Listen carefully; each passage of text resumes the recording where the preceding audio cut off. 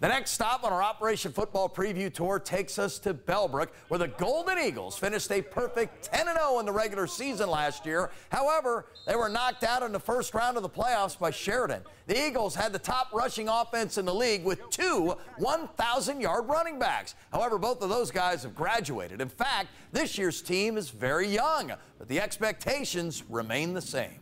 The standards that we've set and that they've set for themselves is very high.